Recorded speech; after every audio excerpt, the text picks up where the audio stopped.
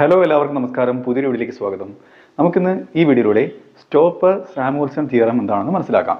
ഇതൊരു requested video ആണ്. ഒരു സബ്സ്ക്രൈബർ പേഴ്സണലായിട്ട് മെസ്സേജ് അയച്ചതുകൊണ്ട് ചെയ്യുന്ന വീഡിയോ ആണ് കേട്ടോ. അതായത് ഈ വീഡിയോയിൽ പറയുന്നത് ഒരു ഗുഡിൻ്റെ വിലയിലുണ്ടാകുന്ന വ്യതിയാനം അത് കൂടുകയോ കുറയുകയോ ചെയ്തു കഴിഞ്ഞാൽ അത് ഉണ്ടാക്കാൻ ഉപയോഗിക്കുന്ന ഫാക്ടേഴ്സ് ഓഫ് പ്രൊഡക്ഷൻ്റെ വിലയിൽ എന്തൊക്കെ മാറ്റങ്ങൾ ഉണ്ടാക്കുന്നു എന്നതാണ് ഈ തിയറിയിൽ പ്രധാനമായിട്ടും പറയുന്നത്. അതായത് ഇപ്പം ഒരു ഗുഡ്, അതായത് ക്ലോത്ത്, ഈ ക്ലോത്തിൻ്റെ വില കൂടിക്കഴിഞ്ഞാൽ അതിൻ്റെ ഇതിൽ പ്രധാനമായിട്ട് രണ്ട് ഫാക്ടേഴ്സ് ഓഫ് പ്രൊഡക്ഷൻ ആണ് പറയുന്നത്, ലേബറും ക്യാപിറ്റലും. ഇപ്പം ലേബേഴ്സാണ് ക്ലോത്ത് ഉണ്ടാക്കുന്നതിന് വേണ്ടിയിട്ട് ഉപയോഗിക്കുന്ന ഫാക്ടർ ഓഫ് പ്രൊഡക്ഷൻ എന്നുണ്ടെങ്കിൽ ഈ ലേബേഴ്സിൻ്റെ വേജിൽ വർധന ഉണ്ടാകുമോ ഇല്ലയോ, അതെങ്ങനെ ഉണ്ടാകുന്നു, ഈ റിലേഷനാണ് ഈ തിയറിയിൽ പ്രധാനമായിട്ടും പറയുന്നത്. ഓക്കെ, ഇത് രണ്ട് ഡയഗ്രാംസ് ഒക്കെ ഉണ്ട്, അത് ഞാൻ വ്യക്തമായിട്ട് എക്സ്പ്ലെയിൻ ചെയ്യാം. ഓക്കെ, നമുക്ക് വീഡിയോയിലേക്ക് കിടക്കാം. Stolper Samuelson theorem. This theorem says how change in price of goods affect the price of factors which use in production of goods. ഞാൻ ഓൾറെഡി അത് ഇൻട്രൊഡക്ഷനിൽ പറഞ്ഞു കഴിഞ്ഞു. ഇനി ആ രണ്ട് ഫാക്ടേഴ്സ് ഒക്കെയാണ്, ടു ഫാക്ടേഴ്സ് ഇതൊക്കെയാണ് ക്യാപിറ്റലും ലേബറും. ക്യാപിറ്റലിന് കിട്ടുന്ന റിവാർഡ് എന്ന് പറയുന്നത് ഇൻട്രസ്റ്റും ലേബറിന് കിട്ടുന്ന റിവാർഡ് എന്ന് പറയുന്നത് വേജുമാണ്. അതാണ് ഇവിടെ പറയുന്നത്. ഇവിടെ ഒരു ഉദാഹരണം പറയുന്നുണ്ട്, എക്സാമ്പിൾ. അതായത് A is A capital intensive good. അതായത് എ എന്ന് പറയുന്നത് കൂടുതൽ ക്യാപിറ്റൽ ഉപയോഗിച്ചിട്ടാണ് ഈ എ എന്ന ഗുഡ് ഉണ്ടാക്കുന്നതെന്ന് കരുതുക. അതായത് 80% ക്യാപിറ്റലും 20% ലേബറുമാണ് ഈ ഗുഡിൻ്റെ ഉൽപ്പാദനത്തിന് വേണ്ടിയിട്ട് ഉപയോഗിച്ചിരിക്കുന്നത്. അപ്പോൾ എന്താണ് ഇവിടെ സംഭവിക്കുന്നത്? ഇപ്പോൾ ഉദാഹരണത്തിന് ഈ എ എന്ന ഗുഡിൻ്റെ വില കൂടുകയാണെന്ന് കരുതുക. അപ്പോൾ ഈ ഒരു സാധനത്തിൻ്റെ വില കൂടിക്കഴിഞ്ഞാൽ അത് വിൽക്കുന്ന ആ ഉൽപ്പാദകന് കൂടുതൽ ലാഭം കിട്ടത്തില്ല. അപ്പം ആ ആരോ മാർക്ക്, നീല ആരോ മാർക്ക് ശ്രദ്ധിക്കുക. പ്രൈസ് ഓഫ് എ ഇൻക്രീസസ്, ആരോ മാർക്കാണ് ഇന്ന് ഇൻക്രീസസ് ആണ് കേട്ടോ കൂടുന്നതായിട്ട്. Price of A increases, profit of business increases. ബിസിനസ്സിൻ്റെ പ്രോഫിറ്റ് കൂടുന്നു. അപ്പോൾ എന്ത് സംഭവിക്കുന്നു? അപ്പോൾ പ്രൊഡക്ഷൻ കൂടുന്നു. പ്രോഫിറ്റ് കൂടിക്കഴിഞ്ഞാൽ ആ പ്രോഫിറ്റ് ബിസിനസ്സിലേക്ക് റീഇൻവെസ്റ്റ് ചെയ്ത് പ്രൊഡക്ഷൻ വീണ്ടും വർദ്ധിപ്പിക്കുന്നു. അപ്പോൾ ഡിമാൻഡ് ഫോർ ക്യാപിറ്റൽ ഇൻക്രീസസ്. അതായത് ഏത് ക്യാപിറ്റലാണോ ഇതിന് വേണ്ടിയിട്ട് ഉപയോഗിച്ചത്, എന്താണ് ഇവിടെ കൂടുതൽ ക്യാപിറ്റൽ ഇൻറ്റൻസീവ് ടെക്നിക്കല്ലേ, അപ്പോഴത്തേക്ക് ആ ക്യാപിറ്റലിനുള്ള ഡിമാൻഡ്, മെഷീനറി ആണെന്നുണ്ടെങ്കിൽ ആ മെഷീനറിക്കുള്ള ഡിമാൻഡ് വർദ്ധിക്കുന്നു. അപ്പോൾ ഈ മെഷീനറിക്കുള്ള റിവാർഡ് എന്താണ്? ഇൻട്രസ്റ്റ്. അതിൻ്റെ ഇൻട്രസ്റ്റും വർദ്ധിക്കുന്നു. അപ്പം ആ കണക്ഷൻ നോക്കുക. എങ്ങനെയാണ് ഒരു ഉൽപ്പന്നത്തിൻ്റെ വില കൂടിയപ്പോഴത്തേക്ക് ആ ഉൽപ്പന്നം ഉണ്ടാക്കാൻ ഉപയോഗിച്ച ആ ഒരു ഫാക്ടർ പ്രൊഡക്ഷൻ്റെ വില വർദ്ധിച്ചത് കണ്ടോ? ഇതാണ് ഈ തിയറി പറയുന്നത്. ഇനി ഈ തിയറിയിൽ വളരെ പ്രധാനപ്പെട്ട, വളരെ ഫേമസ് ആയിട്ടുള്ള ഒരു എക്സാമ്പിൾ പറയുന്നുണ്ട്. അതായത് country X has abundant of labour and scarcity of capital. X എന്ന കൺട്രിക്ക് ഒരുപാട് ലേബറും അത് ക്യാപിറ്റലിന് ആ രാജ്യത്തിന് കുറച്ച് എന്താണ് അപര്യാപ്തതയും ഉണ്ട്. അവിടെ കുറവാണ് ക്യാപിറ്റൽ ലഭിക്കുന്നത്, ക്യാപിറ്റലിൻ്റെ ലഭ്യത കുറവാണ് ആ രാജ്യത്ത്. It can produce. അപ്പോൾ എന്തായിരിക്കും അവർ ഏത് ഇൻറ്റൻസീവ് ടെക്നിക്കായിരിക്കും കൂടുതൽ ഉപയോഗിക്കുന്നത്? കൂടുതൽ ലേബർ ഉണ്ടെങ്കിൽ ലേബർ ഇൻറ്റൻസീവ്, കൂടുതൽ ലേബറിനെ വെച്ചിട്ടായിരിക്കും ഉൽപ്പാദനം നടത്തുന്നത് അല്ലേ. അപ്പോൾ it can produce labour intensive good at lower cost and capital intensive good at higher cost. Capital intensive technique ഉപയോഗിക്കുന്നവർക്ക് എന്തായിരിക്കും? ഹയർ കോസ്റ്റ് ആയിരിക്കും, അവിടെ ലഭ്യത കുറവായതുകൊണ്ട്. എന്നാൽ ലേബറിനെ ചീപ്പായിട്ട് കിട്ടുന്നതുകൊണ്ട് അവർ കൂടുതൽ ലേബർ ഇൻറ്റൻസീവ് ടെക്നിക്ക് ഉപയോഗിച്ച് ഉൽപ്പാദനങ്ങൾ ഉണ്ടാക്കുന്നു. അപ്പോൾ എന്താണ്? Country X is producing 2 goods, steel and cloth ആണെന്ന് വെക്കുക. ഈ ഉദാഹരണത്തിൽ സ്റ്റീല് ഉപയോഗിക്കാൻ തീർച്ചയായിട്ടും ക്യാപിറ്റൽ ഇൻറ്റൻസീവ് ടെക്നിക്കാണ് പ്രധാനപ്പെട്ടത്. അപ്പോൾ സ്റ്റീലിന് ക്യാപിറ്റൽ ഇൻറ്റൻസീവ് ഗുഡും, സ്റ്റീൽ എന്ന് പറയുന്ന ഒരു ക്യാപിറ്റൽ ഇൻറ്റൻസീവ് ഗുഡും ക്ലോത്ത് എന്ന് പറയുന്ന ഒരു ലേബർ ഇൻറ്റൻസീവ് ഗുഡുമാണ്. അപ്പോൾ ഈ ഉദാഹരണം വെച്ചിട്ടാണ് ഞാൻ ഇനി അടുത്ത ഡയഗ്രാം എക്സ്പ്ലെയിൻ ചെയ്യാൻ പോകുന്നത്. ഡയഗ്രാം ശ്രദ്ധിച്ച് കാണുക. ഓക്കെ, നമുക്ക് ഡയഗ്രാം ശ്രദ്ധിക്കാം. ഇതിൽ എ ബിയും ഡി സിയും, അതായത് ഇതെന്ന് പറയുന്നത് എഡ്ജ്വർത്ത് ബോക്സ് ഡയഗ്രാം ഉപയോഗിച്ചിട്ടാണ് ഈ കർവ് എക്സ്പ്ലെയിൻ ചെയ്യുന്നത്. ഓക്കെ, ഈ തിയറി എക്സ്പ്ലെയിൻ ചെയ്യുന്നത്. അപ്പം ഈ എഡ്ജ്വർത്ത് ബോക്സ് ഡയഗ്രത്തിൽ എ ബിയും ഡി സിയും കാണിക്കുന്നത് ലേബറാണ്, ബി സിയും എ ഡിയും കാണിക്കുന്നത് ക്യാപിറ്റലാണ്. അത് ആദ്യം മനസ്സിലാക്കുക. ഇതിൽ എ സി എന്ന് പറയുന്നത് കോൺട്രാക്റ്റ് കർവാണ്. ഞാൻ പോയിൻ്റ് ചെയ്ത് കാണിക്കാം. അതിൽ എ സി, ഈ എ സി എന്ന് പറയുന്നത് കോൺട്രാക്റ്റ് കർവാണ്. കോൺട്രാക്റ്റ് കർവ് എന്താ വെച്ചാൽ നിങ്ങൾക്ക് അറിയാമല്ലോ, അതായത് constant real income for each factor. അതായത് കോൺസ്റ്റൻ്റ് ആയിട്ട് രണ്ട് ഫാക്ടറിന് ഒരേ ഇൻകം കിട്ടിക്കഴിഞ്ഞാൽ ആ കർവ് അങ്ങനെയാണ് വരുന്നത്. ഓക്കെ, അതിനുള്ള വേരിയേഷനാണ് നമ്മൾ ചെക്ക് ചെയ്യാൻ പോണത്. അപ്പോൾ ഇനി നമുക്ക് നോക്കാം. അതായത് ഇതിൽ 6 എന്ന് പറയുന്നത് ഈസ് ബിഫോർ ട്രേഡ്. അതായത് നമ്മൾ ഇപ്പോൾ ശ്രദ്ധിക്കേണ്ടത്, ഇപ്പോൾ നിങ്ങളിപ്പോൾ ഈ ഭാഗത്താണ് പ്രധാനമായിട്ട് ശ്രദ്ധിക്കേണ്ടത്. ഓക്കെ, ഇത് ഇങ്ങോട്ടുള്ള കാര്യം ഇതിൽ ശ്രദ്ധിക്കേണ്ട ആവശ്യമില്ല, അത് ഞാൻ പറയുമ്പോൾ ശ്രദ്ധിച്ചാൽ മതി. അതിൽ ഈ 6 എന്ന് പറയുന്ന പോയിൻ്റ് ഉണ്ടോ? ഓക്കെ, 6 എന്ന് പറയുന്ന പോയിൻ്റാണ് ട്രേഡിന് ആ രാജ്യം, ഞാൻ നേരത്തെ പറഞ്ഞല്ലോ എക്സ് എന്ന കൺട്രി, ആ രാജ്യം ട്രേഡിൽ ഏർപ്പെടുന്നതിന് മുമ്പ് ഏതൊക്കെയാണ് ആ രാജ്യം ഉൽപ്പാദിപ്പിക്കുന്നത് മനസ്സിലായല്ലോ. ക്ലോത്തും സ്റ്റീലുമാണ്. ഓക്കെ, അപ്പോൾ ഈ ട്രേഡിൽ ഏർപ്പെടുന്നതിന് മുമ്പുള്ള ആ പോയിൻ്റ് എന്ന് പറയുന്നത് ഈ 6 ആണ്. ഓക്കെ, പിന്നെ ഈ X0 എന്ന് പറയുന്നത് ആ ഭാഗത്ത് X0 ശ്രദ്ധിക്കുക. അതെന്ന് പറയുന്നത് ഐസോക്വൻറ്റ് ഫോർ ക്ലോത്ത് ആണ്. അത് ക്ലോത്തിൻ്റെ ഐസോക്വൻറ്റ് കർവാണ് X0 എന്ന് പറയുന്നത്. ഓക്കെ, Y0 എന്ന് പറയുന്നത് ഐസോക്വൻറ്റ് കർവ് ഫോർ സ്റ്റീലാണ്. ഓക്കെ, അതിൽ ശ്രദ്ധിച്ച് നോക്കുക. അതിൽ P0 എന്ന് പറയുന്നത് ഞാൻ വേണമെന്നുണ്ടെങ്കിൽ പോയിൻ്റ് ചെയ്ത് കാണിക്കാം. ആ P0 എന്ന് പറയുന്നത് പ്രൈസ് ലൈനാണ്. ഓക്കെ, ഈ P0 എന്ന് പറയുന്നത് പ്രൈസ് ലൈനാണ് കാണിക്കുന്നത്. ഓക്കെ, ഇനി അതിൽ AR എന്ന് പറയുന്ന ഭാഗം കണ്ടോ, അത് ഈ AR ഇവിടെ നിന്ന് ഈ ഡിസ്റ്റൻസ്.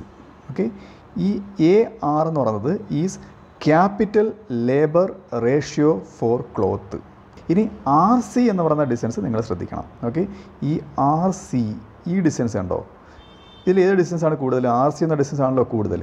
അപ്പോൾ ഈ RC എന്ന് പറയുന്ന distance capital labour ratio four സ്റ്റീലാണ്. Okay, ആ ഡിസ്റ്റൻസ് ഇവിടെ കൂടുതലാണ് ഉള്ളത്. ഓക്കെ, അതിൻ്റെ അർത്ഥം എന്താണ്? ഇവിടെ കൂടുതലും ഏത് ടെക്നിക്കാണ് ഉപയോഗിക്കുന്നതാണ്?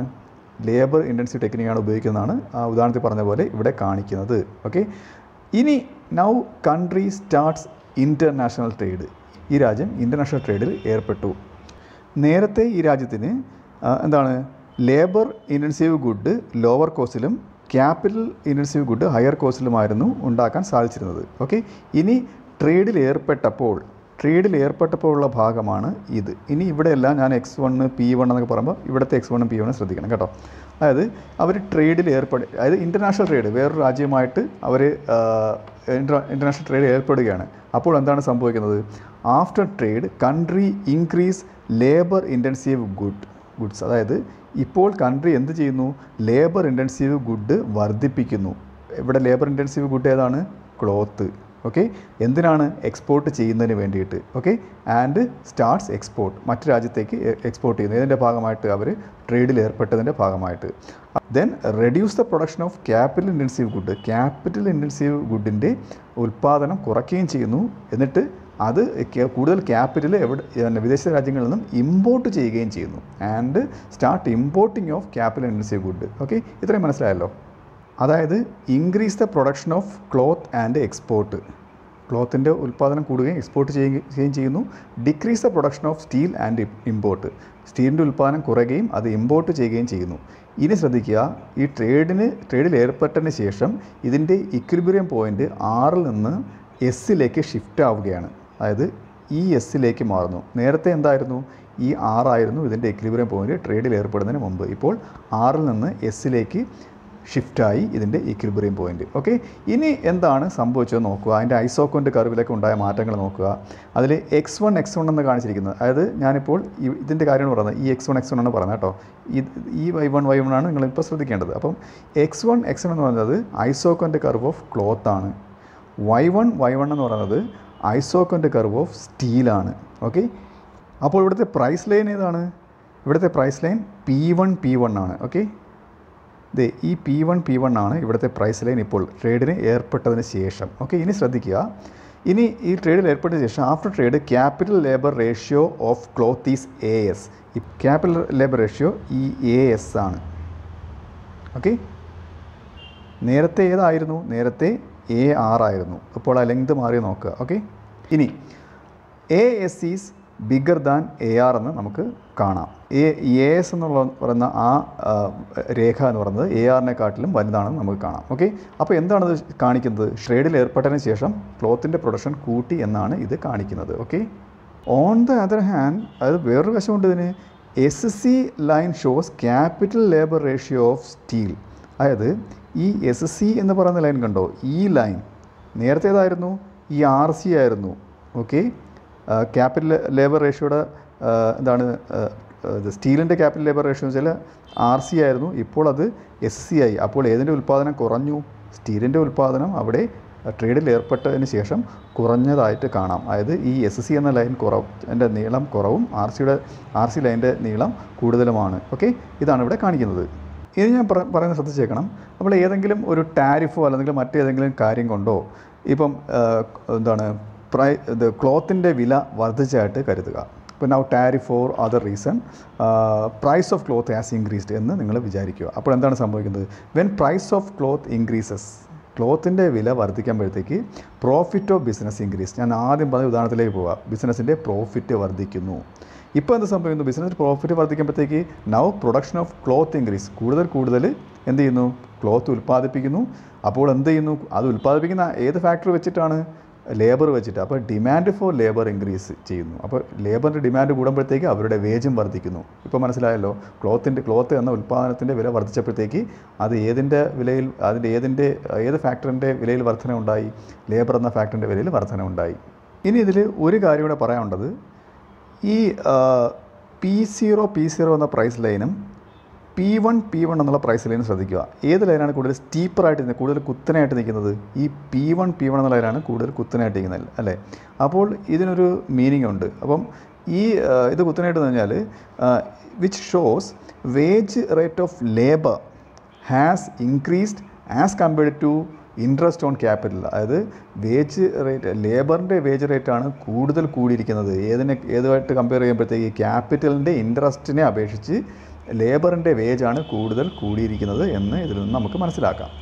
ഇനി ഇതിനോടനുബന്ധിച്ച് മറ്റൊരു ഡയഗ്രവും പറയാനുണ്ട് കേട്ടോ.